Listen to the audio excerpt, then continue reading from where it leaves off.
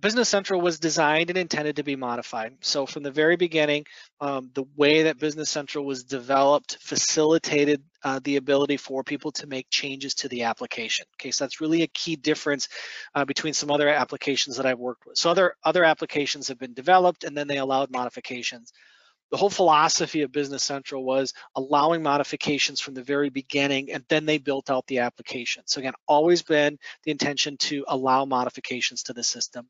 The other thing to note is that Microsoft with Business Central, their intention was never to build out 100% of the functionality that every single organization could potentially need.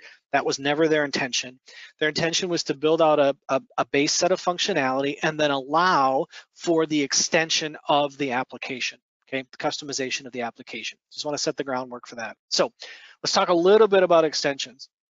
Extensions can be developed by client-based teams. So using Visual Studio, you can create extensions, deploy them into your environment.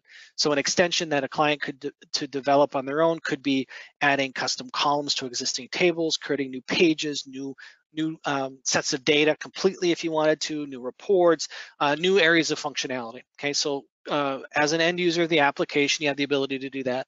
You can leverage a partner like StoneRidge. We can create extensions for you as well. So doing that same level of functionality, we can create extensions. And then we also have the ability to access the extension marketplace.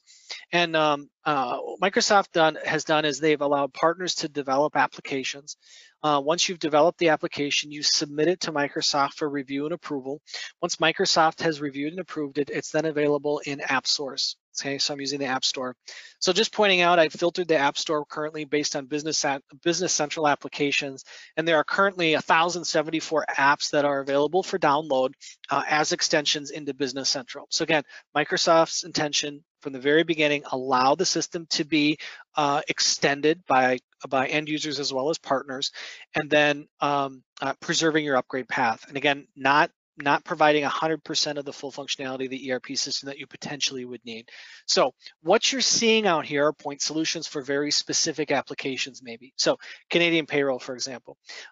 Sana Commerce is the ability to leverage a fully functional storefront that's 100% integrated in the back end of Business Central. So I have the ability to publish descriptions, items, pricings, et cetera, to a storefront. Sana Commerce can provide that. ChargeLogic Payments is the way to process credit cards within Business Central. The beauty behind this is ChargeLogic maintains all the credit card stuff for you. They maintain the connector back to your card providers, and they keep you PCI compliant. Okay, so that's the beauty of an app like that. LS Express, so this is a fully functional point of sale application, allowing Business Central to be a full POS solution. So you get the point. Some very specific point solutions that are available then within Business Central to extend the application. I'm going to say all of my clients in Business Central have had some level of customization, extensions developed. So some clients have developed them. We as a partner have developed them, and some of them have downloaded apps. Not everybody has downloaded an app off the marketplace. You know, there's free ones out here. So for example, there's language packs. So if you have Spanish speaking, French, German, Japanese, Mandarin, Chinese, Korean, all those language packs are available for download to Business Central. Some of them there's a fee and some of them there's not. So a whole variety of solutions that are available, again, through the marketplace. The beauty of the extensions is I can manage them within Business Central. So if I come in here to extensions, what you're going to see is the list of extensions.